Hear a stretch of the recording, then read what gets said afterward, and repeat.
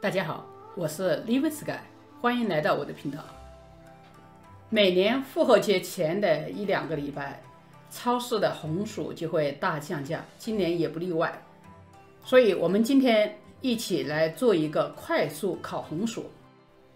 今天我要用到的烤盘是带盖的，类似于一个椭圆形的汤锅，不过它的底盘是凹凸不平的，这样要烤的食材和底盘之间会留下空隙，帮助热传导，使食物快速烤熟。盖子可以防止水分蒸发，也可以防止将烤箱弄脏。红薯烤之前一定要将外皮洗干净，放进烤盘中。烤红薯不能切开烤，即使红薯上有一些疤痕也不能削掉，否则红薯中的糖浆都会从刀口流失。